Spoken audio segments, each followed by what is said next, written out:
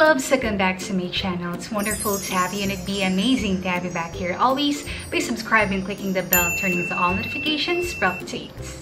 In today's video, it's gonna be a comparison review between the two tinted sunscreens from Sunglow by Fresh and from LUXE Organix.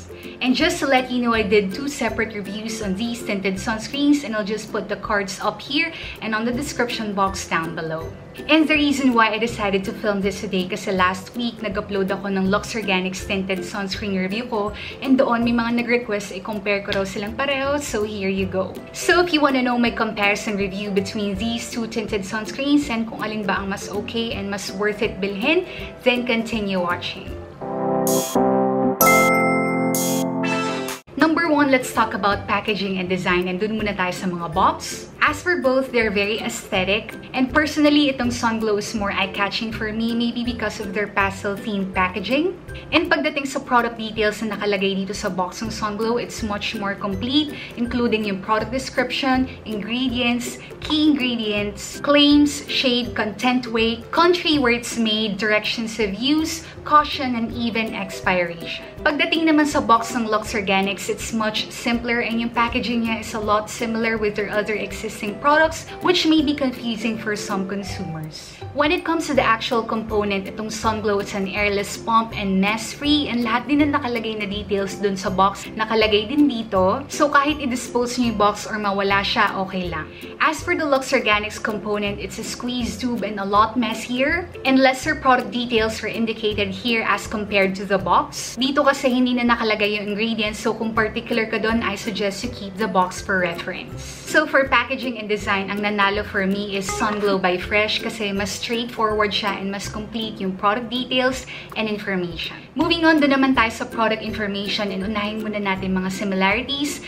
First and foremost, syempre pareho silang tinted sunscreens. Secondly, they both have a sun protection factor or SPF 50. Third is content weight and actually pareho lang naman sila, magkaiba lang ng unit yung ginamit. So for Sunglow is 50 ml and for LUXE Organix is 50 grams. Pareho lang naman yon kasi 1 gram is equal to 1 ml. Fourth is the country where it's made from. So pareho silang made in Korea. And last similarity is they both have UVA, UVB protection. With that being said, dun naman tayo sa differences kasi itong Sunglow by Fresh has a broad spectrum UVA, UVB protection with a PA rating ++++, which means it will provide you an extremely high UVA protection to prevent skin aging and wrinkles. Whereas itong LUXE Organix, hindi siya broad spectrum pero UVA, UVB protection with a PA rating +++ that will provide you a high UVA protection. So for this round, clearly ang nanalo is Sunglow again. So 1 point for Sunglow kasi broad spectrum siya, UVA, UVB protection with SPF 50 PA 4 pluses. Moving on, still under product information, doon naman tayo mag-focus sa key ingredients and Sunglow has 3. So babasahin ko na lang from their packaging. Number 1, Centella asiatica that boosts antioxidants that help treat skin impurities for a rapid healing process. Number 2, sunflower oil that promotes moisture retention in the skin. And number 3 is niacinamide that improves pore appearance, uneven skin tone, fine lines, wrinkles, and dullness. For LUXE Organix naman, meron siyang dalawang key ingredients. Number 1 is yung galactomyces ferment filtrate or GFF that can reduce enlarged pores and blackheads. It can also brighten tired and dull-looking skin, nourish and revitalize skin while reducing skin aging, and can bring back your natural glow. And yung vitamin C naman, it will even out your skin tone, brighten your skin, and can reduce your fine lines and wrinkles. When it comes to their sunscreen type, itong Sunglow by Fresh is a physical sunscreen. And this one, since it's a physical sunscreen, it will just sit on top of your skin, which makes it safe for all, even pregnant and lactating women. In addition to that, this sunscreen will be effective upon application, but take note that this can be thicker in consistency. While this one from LUXE Organix is a chemical sunscreen because it has the ingredient ethylhexylmethoxycinnamate, which is unsafe for pregnant and lactating women and even our coral reefs. And this one shall be effective approximately 20 minutes after your application, and this one is thinner in consistency.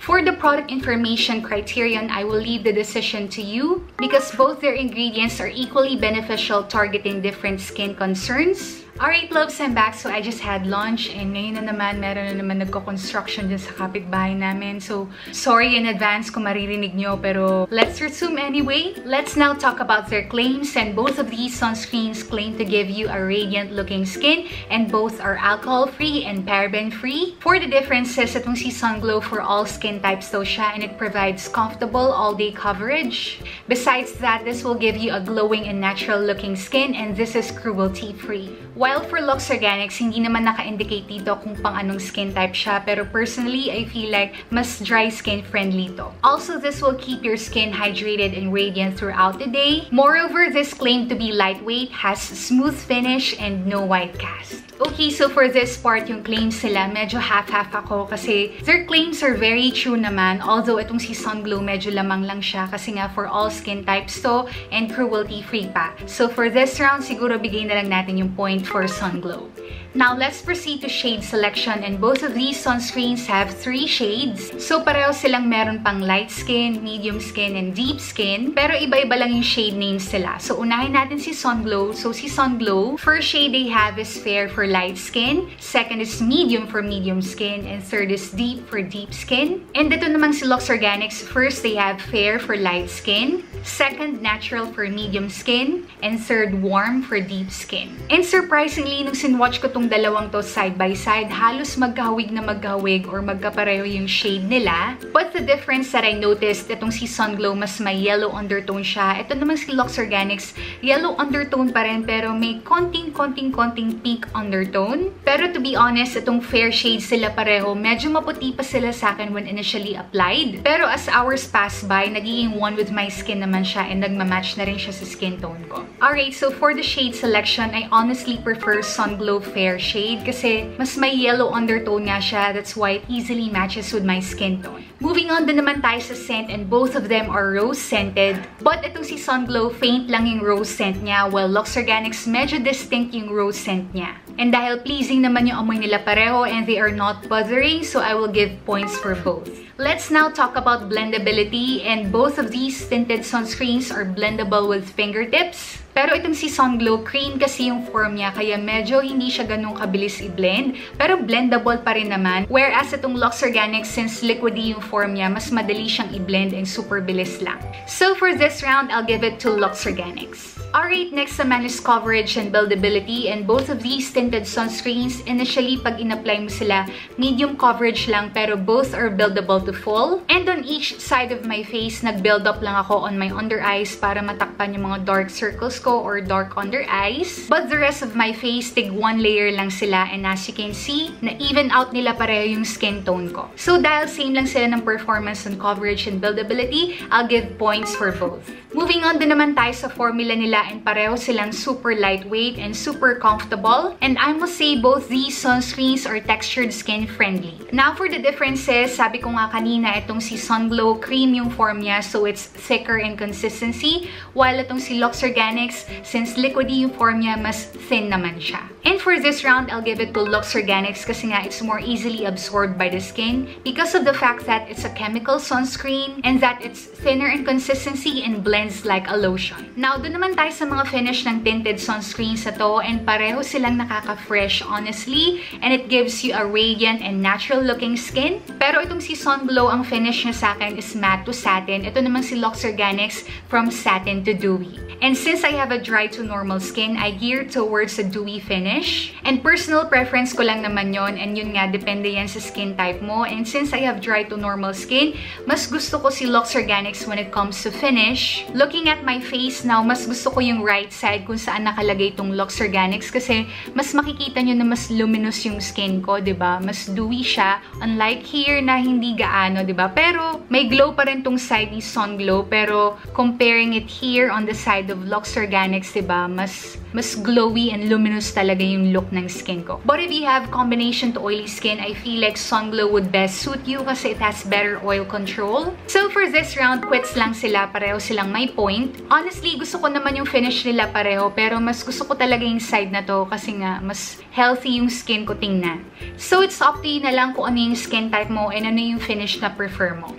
When it comes to the feel of these sunscreens, they are both comfortable and not drying or greasy at all, kaya binibigyan ko sila ng tig 1 point. For the flash test, nag-take ako ng photo and ito siya. And both sides, wala naman ako nakitang white cast or dramatic flashback, so again, 1 point for both. Moving on to the longevity of these products, I have worn both of these on different days and I must say, they last a pretty decent amount of time. Minimal fading lang after 5 hours but fades naturally and skin looks healthy and radiant. And sa dalawang to, hindi ko naman naranasang mahulas, kaya 1 point again for both. Lastly, let's talk about their price and availability. So both of these tinted sunscreens are available at Watsons stores, Watsons app, and Lazada. For the price naman, itong si Sunglow is 429 pesos and ito namang si LUXE ORGANIX is 349 pesos. In terms of availability, wala namang problema kasi you can order them both online. Price-wise, honestly, I think these two are still affordable for a tinted sunscreen. And yung price nila, I feel like are justified by their claims. So either is okay for me, kaya bigyan ko na lang din sila ng point pareho.